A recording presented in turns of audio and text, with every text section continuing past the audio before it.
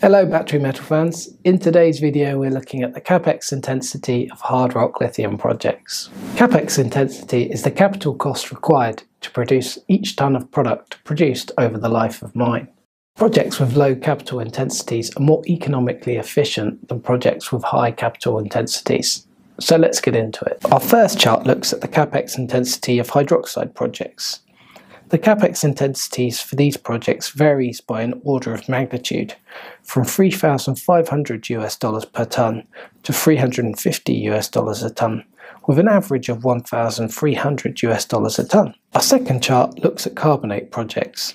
Again, the Capex intensities of these projects varies considerably, again by an order of magnitude, from $4,600 per tonne to $400 per tonne, with an average of $1,400 per tonne. Our final chart today looks at the concentrate projects.